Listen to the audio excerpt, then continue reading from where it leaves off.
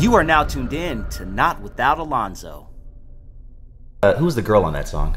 Turn Off Lights? Yeah. Michel'le. So it was Michel'le? Yeah, it was Okay, I don't know why I thought it was somebody else. It wasn't supposed to be her, though. Oh, is that? Okay, tell me the story. They were supposed to be her. Oh, okay. Right before the crew broke up, well, when the crew was together, people know us for Surgery and Juice, okay? But our biggest song before Turn Off Lights was Lovers. Okay. Lovers was huge down south. We got a lot of love off of Lovers. That closed our show, and that got us the most radio play. That was the most, you know, because it sounded like it was almost like Float On, the four of us did individual parts. And when things got tight, we decided, I decided to go and do another album. Do another slow song.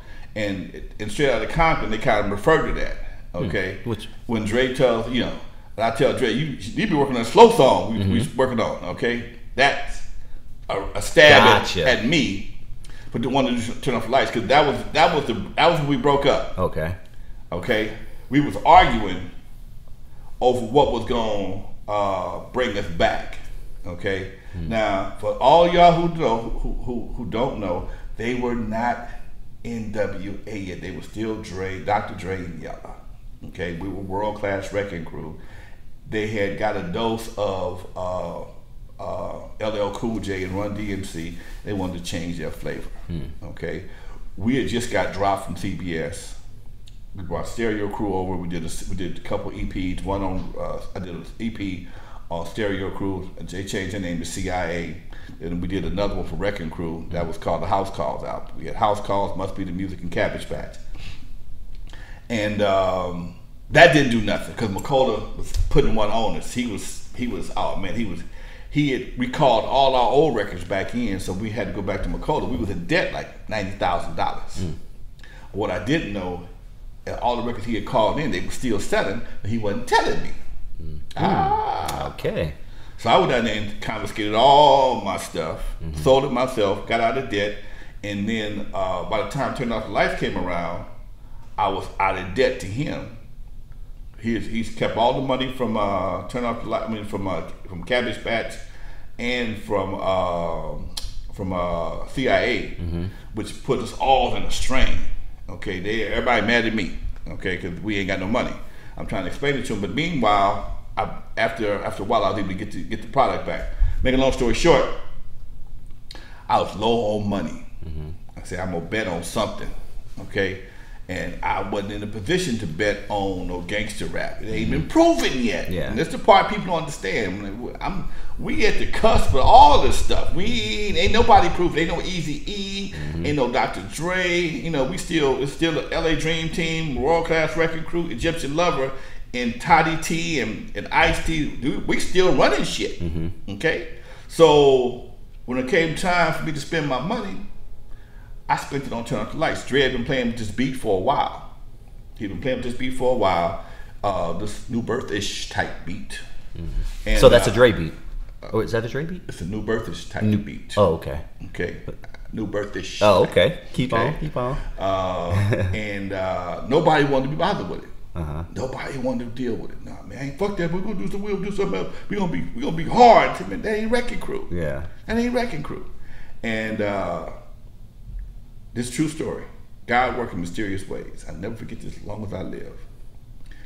A lady had told me some shit like that. You know, like if you're gonna do this, you better do it right. I don't play, blah, blah, blah, blah, blah. And I'm at the Compton swap meet, slinging some records. And it came to me like I had food poisoning. It's just like, turn off the lights. Grandmaster Live, turn off the lights. Before you turn off the lights, the whole night. I mean, I wrote the whole song in the swap meet parking lot. At the Compton swap meet, I wrote the whole song in the parking lot on the back of an album cover. That's cool. You know, you had the little white sleeves you have. I wrote the whole song on that sleeve. Wrote everybody's part because nobody wanted to do it. Brought it back to the studio. Dre started punching it out. Okay, and then they jacked me. They didn't want to do it. Cause I only had a few dollars. I had enough money to go to the studio. Okay. And when we don't get no money, we ain't going to the studio. So they blackmailed me. So I caved in. Do this, okay? And we did it. I paid them. Then Mona, I found out Mona Lisa, who the song was written for, She's in Connecticut Oh shit. with Kashif. With the sheaf? Kashif. Oh, Kashif. Oh, the Kashif. super producer. Yeah, super producer. Yeah. Okay. And and the last before he died, he and I kicked it by. I said, you changed hip hop history. I met him. What I do? I say this. I told him the story, and I said because Mona Lisa was singing with you, I had to go call Michel'le up from the Miners. Wow. First time in the studio, and she did her thing.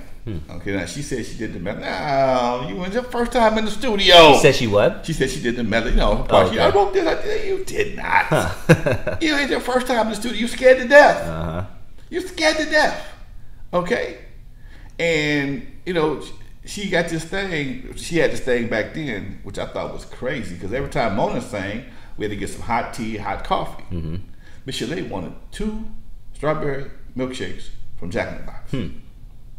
You want what? 2 strawberry milkshakes from Jack in the Box. Go get yourself some max. Hurry back, okay? And she knocked it out shortly after that. And when she did it, that last note, my signature note that I need my girls to hit, she couldn't do it. Nah, she said she did all the one. No, you did not. No. Dre didn't dish you like that either. Yeah. Okay, everybody they clowned the voice like, nigga, where you find Mickey Mouse at? Okay, we got to make this song. We got studio. I got enough money to finish this shit today. Like, we got to do this.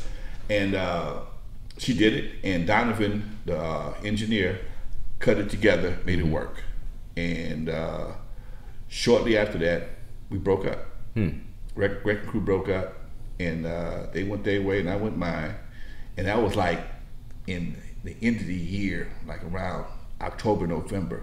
Well, back in the day, the record industry shut down all the playlists to start playing Christmas music right after Thanksgiving.